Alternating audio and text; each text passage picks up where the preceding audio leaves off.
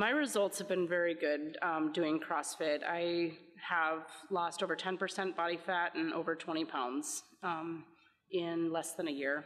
I was always nervous about CrossFit. I thought that it was too fast and too many people, and the movements, were something that I wasn't familiar with, especially Olympic lifting. But once they teach you how to do it, it's actually a lot easier than you would imagine. CrossFit is actually for everybody.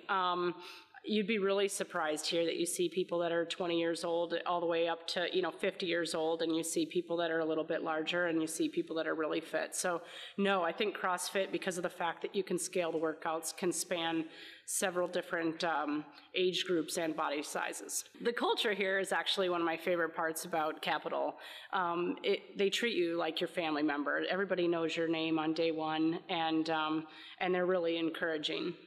The best thing that I like about CrossFit is that it's working out your entire body. So you're getting a lot of arm strength, leg strength, you're getting cardio, and they're normally quick workouts that you can just kind of manage. Like if I said to someone, go run 10 miles, it's kind of overwhelming. But with CrossFit, at least you have like 10 to 20 minutes just to dedicate to those workouts, and you can work at your own pace and at your own weights. And just, kind of see yourself personally progress over time. Capital does have a pretty good schedule offering.